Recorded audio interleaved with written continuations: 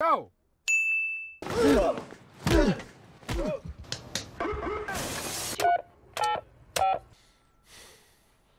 If you love relentless movies, look no further. If you don't, keep watching. I might just change your mind. The Safdie brothers have a way of making you feel uncomfortable. Hey. You want a fucking key in your eye? Anxious. That's great, Howard. Howard! And overwhelmed. What the f? Their approach to filmmaking is a combination of relentless chaos and meticulous planning, plus this intangible quality that makes their work immediately recognizable. This is point A, this is point B.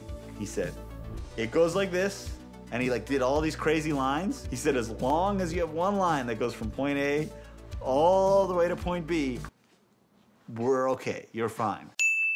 Today, we're gonna talk about the elaborate design, the DNA that makes a Safdie Brothers movie tick. And to do that, let's go back to the beginning. No, the very beginning.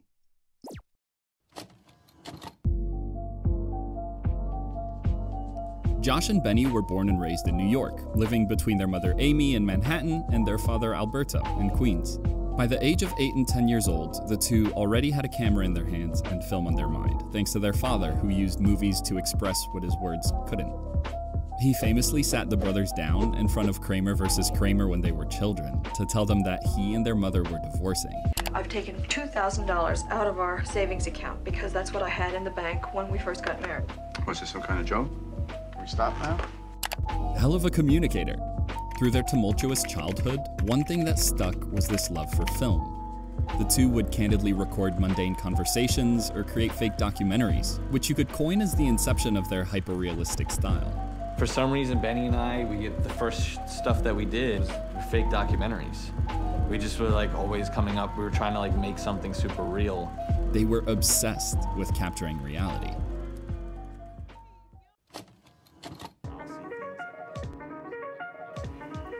A little further down the line, the two attended Boston University and co-founded Red Bucket Films, which was a creative collective that produced a host of shorts, advertisements, pranks, and experimental films. I've added a link above and below to all their work there, and I really suggest The Black Balloon.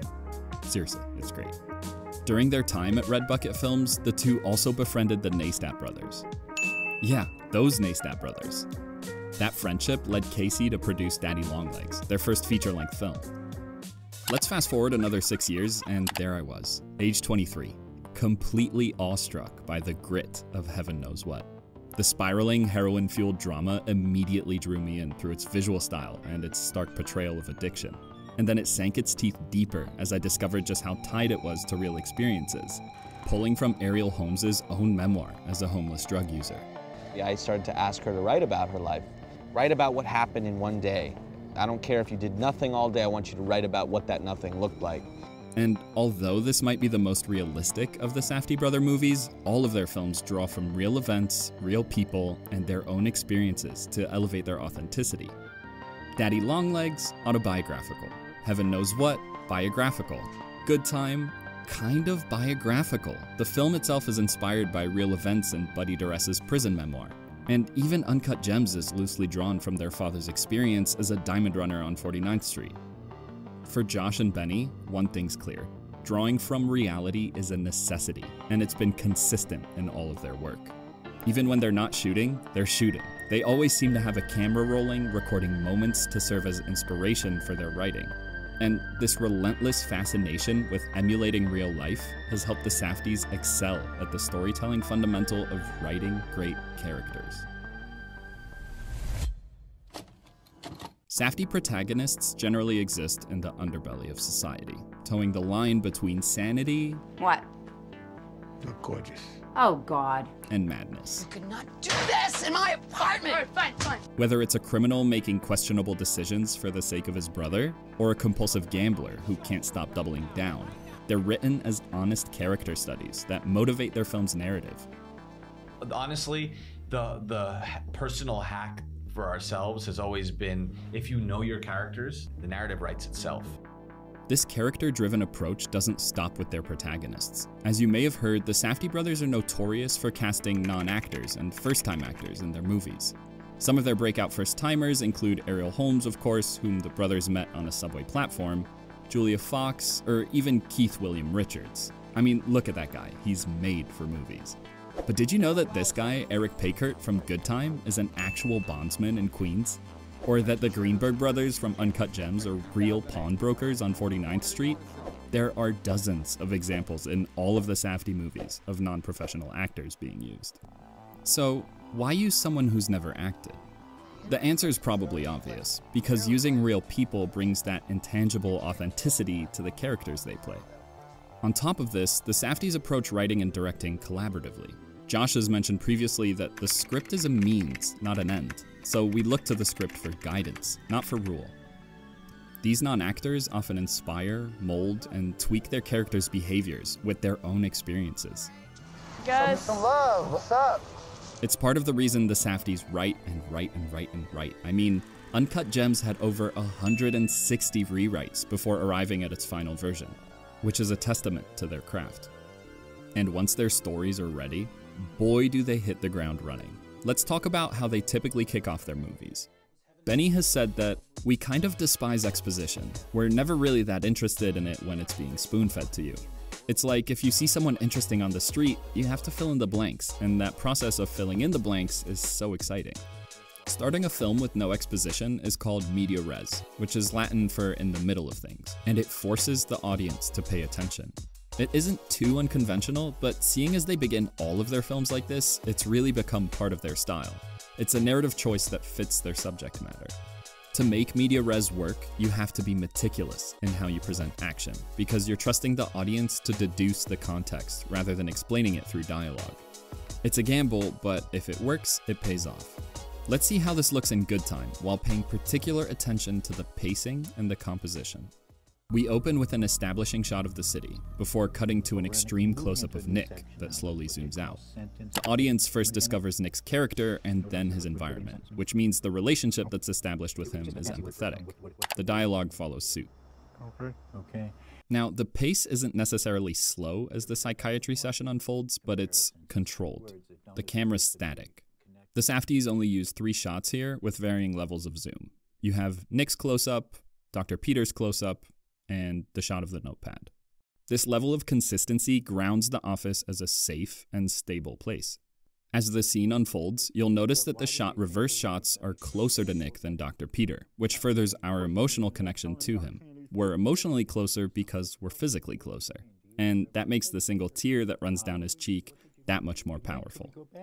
And right as the session nears a breakthrough, We should talk about this. This is good stuff. we're catapulted into Connie's world. Excuse me. You Peter? Yes, I am. We're in the middle of... A lot of things happen here. The camera switches to handheld, voices layer on top of each other, and Nick loses total control. Hello? Nick, what are you doing?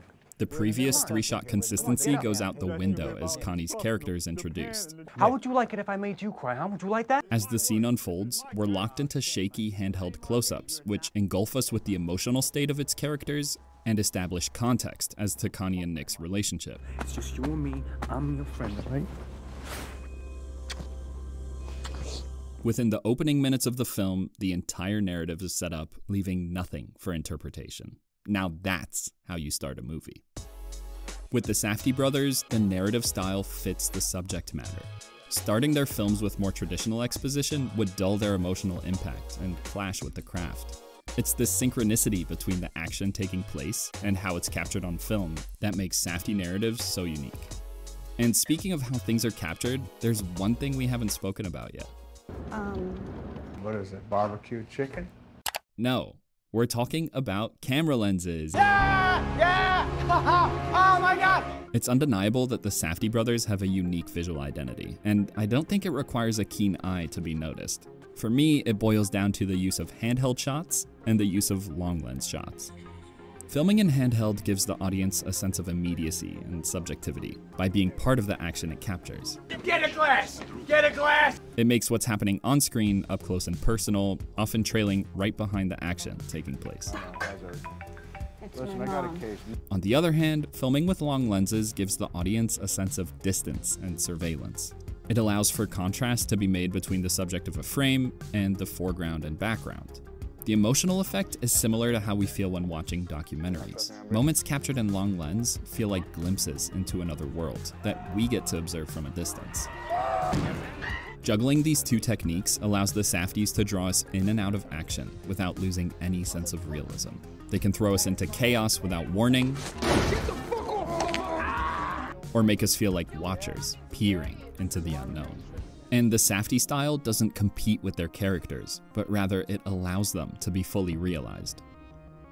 One of my favorite examples of this is how, for heaven knows what, the Safdies intentionally chose to not shoot handheld. Like, with this subject matter, it would have made sense to shoot it handheld. You know, you're shooting the street, you're shooting the nitty-gritty, but that's what we didn't want to do. We were kind of going in the opposite direction. How we made our lives so much harder by doing this. Observing from afar means we endure New York City's organic chaos alongside its characters, which does more to capture the themes of the film than any character could have done when shooting handheld. And in all of their movies, short films, music videos, the visual commotion dials up to 11, leading to reviews like Good Time grabs the viewer by the back of the hair and drags us along, or Uncut Gems is a 2-hour heart attack.